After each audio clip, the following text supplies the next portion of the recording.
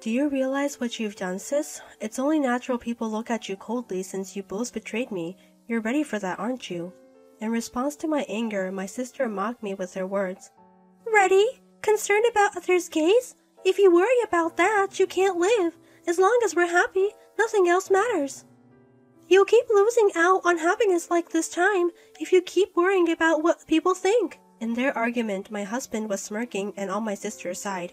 However, I had executed an outrageous revenge plan on these two, so today I'm going to talk about that. I'm a 28-year-old office worker. My husband, who I married last year, is 2 years older than me at 30. Let me talk a little about my background.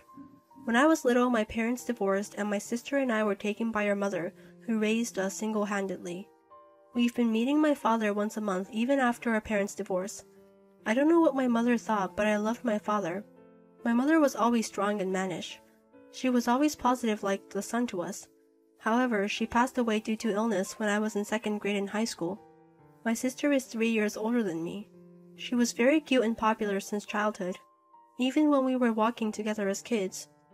You're as cute as a doll. Are you sisters? You don't look much alike. People I didn't know often spoke to her. I was tired of hearing insensitive lines from people who didn't realize they were hurting me. Even as a child, I was hurt. Compared to my sister, I wasn't. I was far from being called a doll, and not once was I ever told I was cute by strangers. Throughout my school days, my sister was always popular. Compared to her, I was treated as a wallflower. Still, I was proud of and loved my beautiful sister. I loved my sister, but there was one thing I didn't like about her. She always wanted my things. She would take my clothes and things as if they were hers and bring them to her room. It didn't stop at just things. For some reason, she would exchange contact information with my friends, and if it was just becoming friends with them, that would be fine. But she has always stolen my friends away from me. All my ex-boyfriends were eventually taken by her. I was slow to realize this, but after the 3rd time, I stopped introducing them to her. I dated my husband in secret from my sister until our marriage was decided. During our relationship, my sister, "You have a boyfriend, don't you? I can tell. Introduce him to me. We're sisters after all," she said. "I've decided not to introduce my boyfriend to you because you always take them away from me. I'll introduce him once we've decided to get married." Then she said, "Oh, don't you have confidence? It's your fault for being taken from, isn't it? Because you don't improve yourself that you're being taken from. It's your own doing. Don't blame everything on me." She laughed it off. That attitude made me so angry, and I swear I will never introduce him to her again. After about a year and a half of dating him, happiness suddenly came. He proposed to me in a fancy restaurant, something I had dreamed of. Of course I decided to marry him. Once the decision to marry was made, we had to greet both families. I could no longer avoid introducing him to my sister. On the day I introduced him to my sister and father, as expected, my sister appeared in a dress as if she were attending a wedding. My father also seemed a bit nervous. "Dad, sister, I've decided to marry him." As I introduced my husband, as expected, my sister's eyes were shining. "Wow, he's handsome. What do you do for a living?" She always uses her usual cooing voice. His family owns a food-related business. As an only child, he is promised to be the next president. When my sister found out, she became even more excited. "What do you like about my sister? I'm good at cooking, and I used to do most of the chores after her mother passed away. She's not good at cleaning, and I always had to clean up after her. Oops, did I say too much? I'm sorry." This was within my expectation. Whenever I introduced a boyfriend, my sister never stops making comments that lower my impression. In the first place, I don't dislike cleaning, but I was busy with work, and it had become a routine for me to do a receipt cleaning on weekends. I thought he would refute her, but, "I'm surprised your sister is so beautiful. I thought she was an actress, so you're good at housework. Why don't we live with the 3 of us together?" He was joking with a gleam in his eye. Maybe she was pleased by his remark, as my sister then said, "We're going to become family, so it seems like we should exchange contact information. Here's my number, so message me." Despite being a freeloader who can hardly keep a job, she handed her homemade business card to my husband. It's pathetic. At this moment, I felt my mood drop a bit. I wanted to argue. Her story about our chores was completely wrong. My sister had OCD. Since she has too much free time, she cleans multiple times a day to an abnormal extent. She's also obsessive about cooking additive, free meals, despite not having much money due to her high pride. The meals she makes are mostly steamed vegetables under the guise of tasting the ingredients. While it may be healthy, it's debatable whether it can be called cooking since all she does is microwave it. Since I started working, I've been preparing and eating my own meals. My father, seeing my sister, eagerly jumping at the opportunity.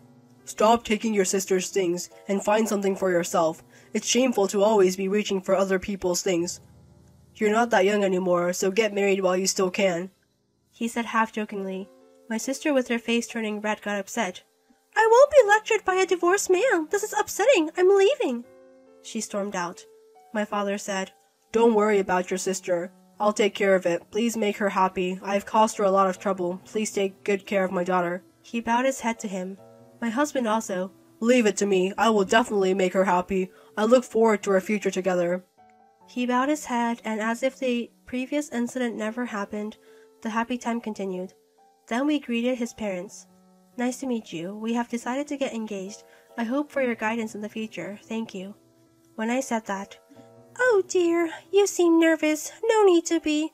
You're such a beautiful bride. I'm so happy. It's like I suddenly gained a daughter. My mother-in-law welcomed me warmly. My father-in-law also. We're a small company, but we'd like our son's wife to work with us. We're not forcing you, but could you consider it? I had heard this proposal from him beforehand. I'm currently working in an office, so it's my area of expertise. Yes, he told me about that. Of course, if there's something I can do, I would love to give it my best shot. I look forward to working with you, both professionally and personally. When I said that, my mother-in-law, Oh, I'm so happy. We've been winging it with the office work, so having you here will be a great help. Likewise, we look forward to working with you in all respects, she told me. At this time, I was completely enamored with the dreamy idea of marriage. Because I don't have a mother and I don't get along with my sister well, we decided not to have a wedding ceremony. Of course, we barely had enough money for the wedding. After registering at the city hall, the two of us officially became a married couple. With marriage, I started working at my father-in-law's company, so I resigned from my previous job. I was supposed to have a happy daily life. However, after starting to live with my husband, something began to bother me. It's his tendency to take day off from work at the drop of a hat. He's completely spoiled because his parents run the company. His parents are so used to it that they don't say anything even when he takes a day off. Then one day, when my husband skipped work, an incident happened. On this day, I forgot my smartphone at home and went back to get it during my lunch break. There were pumps in the foyer. My heart wasn't just fluttering, it was pounding painfully. Moreover, those pumps were the ones my sister had taken from me before. I understood the situation instantly. I decided to go outside and pretend I hadn't seen anything. My husband acted as if nothing had happened that night. I have absolutely no trust in him anymore. My sister, as usual, insists she's popular, oblivious to the fact that she's just being played by her numerous lovers. Wanting to know more about my husband and my sister, I hired a private investigator. A month later, the investigation results blew me away. My sister had been involved with 7 men in a month, except for my husband. Furthermore, all of them were married. My sister has never worked a full-time job in her life. Even if she does work, it's part-time and she can't seem to stick with it, perhaps due to her high pride. If she gets reprimanded, she won't go to work the next day. When she was younger, she had multiple sugar daddies. She used to mock me for working and earning money, confidently stating, As long as a woman is cute, she can survive. Perhaps she felt the limitations on relying on sugar daddies as she aged. Yet unable to stand on her own, my sister yearned for a wealthy husband and fell into the trap of easy matching apps. She would catch a rich man and start dating. However, all of her partners were married. She was merely a plaything for them. Oblivious to this reality, my sister probably thought she was popular at the time. As a result, my sister was having an affair with 8 men, including my husband. The thought of sharing the same air as such a husband disgusted me. I brought up divorce. My husband, Huh? Do you want a divorce? If you're okay with it, then it's fine by me. I'll give you a divorce, but since you're the one bringing it up, there's no consolation money or anything, okay? As expected, he brazenly agreed without hesitation. I then said, You've been having an affair with my sister, haven't you? I know about it. How could you do something like that, having an affair with your wife's sister?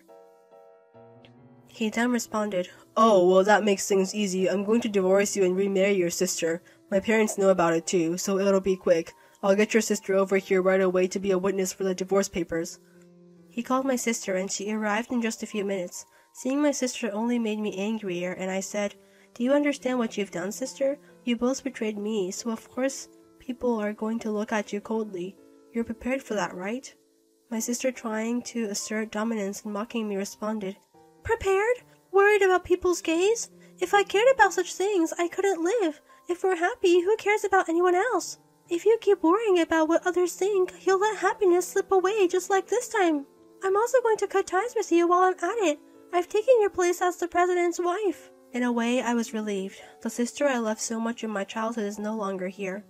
If our relationship is going to be severed, I'd gladly sever it. The divorce was finalized without a hitch. They even readily signed divorce papers. I then said, I don't need consolation money. In exchange, please never show up in front of me again. Then my husband replied, Wow, you're a lifesaver. This is a peaceful divorce, huh? He said, grinning. We were renting the place where we lived, so there were no assets to divide, and we hardly had any savings to begin with. The meager savings we had ended up being given to me as moving expenses. Then my in-laws made their appearance. In fact, I had told my in-laws everything before this discussion.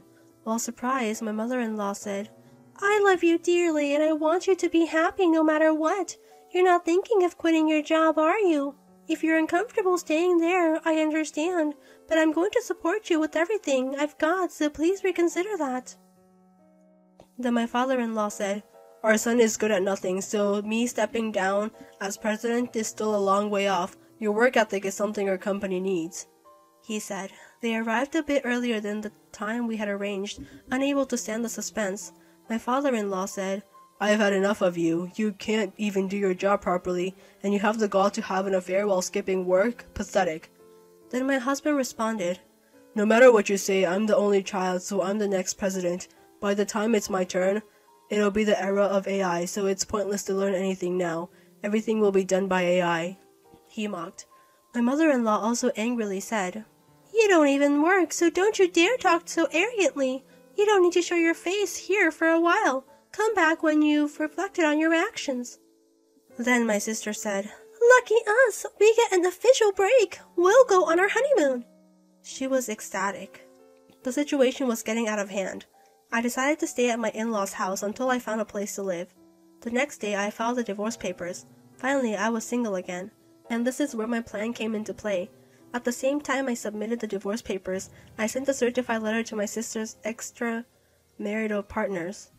When my sister was hit with demands for compensation from the wives of her 7 lovers, she pleaded with my husband. Here's the condition for our marriage. Pay this compensation. As the future president, you can easily get this much money from the company. Pleading. However, my ex-husband doesn't work, so there's no way he has any money. There's also no way he could take money from the company. He finally got his senses back and was furious to find out that she had relationships with 7 men besides him. What he faced was a massive demand for compensation from the extramarital partners. Their future was pitch black. They had a big fight apparently, but that was not the end of my ex-husband's misfortune. A few days after I reported the divorce and my sister's affair to my father, we were having a meal together because he was worried about my health. When I casually mentioned my in-laws' company to my father, he said, The president of that client company is my old friend. What a small world. We still go out drinking together frequently. When I divorced, he was the one I consulted the most. He even performed a special act as my friend at the wedding ceremony with your mother. The relationship with the president of the client company was revealed. My father, who was angry about this incident, had also told his old friend about the divorce. He was furious at how irresponsible my ex-husband was. Once that became clear, my father contacted his old friend. He was drinking nearby and arrived immediately. It was the president, whom I met several times at work. It's truly a small world. I can't forgive the guy who hurt your beloved daughter. I'll take action immediately, don't worry. Nobody but him will suffer. With that, the conversation was quickly wrapped up, and the topic shifted to the childhood stories of my father and the president. The next day when I went to work, my father-in-law seemed a little frantic. I was told by the client's company that a company can't do business with another company where the son is the president. On top of that, their affiliated companies have also proposed to stop dealing with us, my father-in-law said. My mother-in-law said, Well, it's only natural when they hear about a divorce like this. Trust is the most important thing for a company like ours. When I tried to contact the client's company, it's okay. This is not your fault at all. It's a consequence of their own actions. That lazy son who doesn't work anyway. It's only natural for the company to let him go. We have spoiled him too much. He's always been absent without notice or just slacks off, even when he does come to work. On top of that, he suggests that jobs that require manual work can be done by AI. He's no longer needed in our company. If we leave it to him, the company will go bankrupt. With that, my father-in-law chimed in. You're right. If he takes over, the company will just go bankrupt. I have a proposal, though it's a bit earlier than planned. Can I tell her, dear? When he asked her, "This is the best timing. Go ahead, dear." Then my father-in-law said, This is something we had discussed before the divorce, but our son is embarrassingly useless. He's a burden to the company, so we want you to learn various jobs over the years as the future president. This proposal is not about blood ties, but for the sake of protecting our important company. We hope you'll accept. I was taken aback. I have no confidence, but I love my parents-in-law. I want to help them, so I immediately replied, I will do whatever I can. I would like to be help to you both. Please let me continue to work hard in this company. And I want to become someone who can protect the company over the years. Thank you in advance. Upon hearing this, both of them were overjoyed. Even though we're no longer a family in the traditional sense, I'm glad to have a deeper relationship with them. With that settled, my father-in-law called out to my ex-husband. Sensing an unusual atmosphere, my ex-husband appeared unusually quickly. I explained the circumstances. My ex-husband, who has been lounging about being the next president, started yelling at me when he found out that I was taking over his position. Playing the victim, are you? Ugly women like you need to have a good personality to survive. You're taking over my company. I have no intention of giving in. Before I could retort, my father-in-law stepped in. How dare you talk to the next president like that? You're nothing but a ghost employee who doesn't even work properly. We don't need such employees in our company anymore. You're fired. At that statement, What the hell? I don't want a sinking ship of a company like this. I quit. Give me a severance pay of $7,000. He was talking nonsense. It felt like talking to a child who was completely off the mark. My mother-in-law couldn't help but laugh. There's no way we have severance pay for you. If you start talking about that, you'll have to compensate for all the losses the company has suffered because of your mistakes. You can't do that, can you? Then step back quietly. At that, he frowned and said, Shut up. I'll never have anything to do with you again. Even if you come begging in your old age, I'll kick you away. He spat out words that you wouldn't think to say to your parents. My father-in-law responded, No matter how much trouble we're in, we're never going to beg you. Sorry, but our company is doing better than you think. We're not even slightly considering relying on you in our old age. Then he retorted, I'm cutting all ties with you. And he stormed out. We all looked at each other and couldn't stop laughing. My mother-in-law also said, I'm glad we got rid of him. Knowing him, he'll probably come crying for help when he's in trouble. But we won't help him anymore. It's not good for him. My father-in-law, Indeed. Well, I'm grateful that you found us a good next president. Also said, It is, as my ex-husband said, a peaceful divorce. From what I heard afterward, it seemed he has broken up with my sister. They probably woke up to a huge amount of alimony. I saw my ex-husband working part-time at a convenience store in the neighborhood once. I was relieved to see him working earnestly, but I only saw him once. He probably couldn't keep it up and quit. As for me, I'm working hard in sales with the president.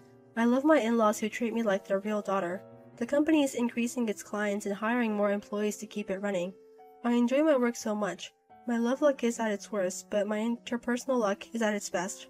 A wonderful in-law family and enjoyable work. My days are now fulfilling. I have good ties with my flawed sister, so there's no trouble at all. Looking back now, I'm grateful for the connection my ex-husband made for me.